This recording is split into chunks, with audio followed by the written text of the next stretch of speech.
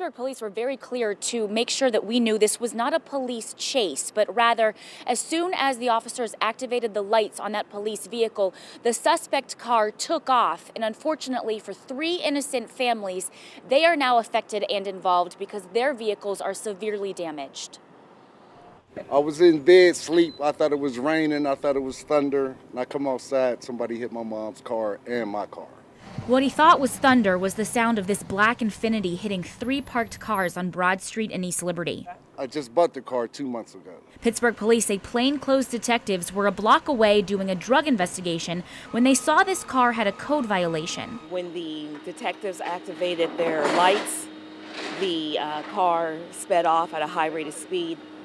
Not quite a block distance from where the officers were. The 2 men in the suspect car hit this Envoy, damaging the rear, then hit the sedan, pushing it into Rebecca Jeffries' truck. I feel bad. I feel awful. Police say one of the suspects ran from the car. They were able to catch him quickly and get him into custody. The other suspect couldn't get out because his leg was injured.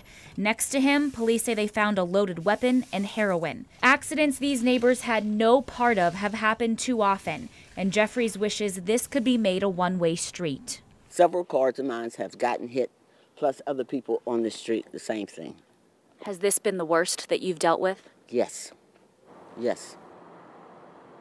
Those 2 suspects were both taken to Presby in stable condition tonight. Police have not released their identities and say that they are going to consult with the DA for possible charges. Reporting live tonight outside of Pittsburgh Police Headquarters, I'm Kelly Brennan, Pittsburgh's Action News 4.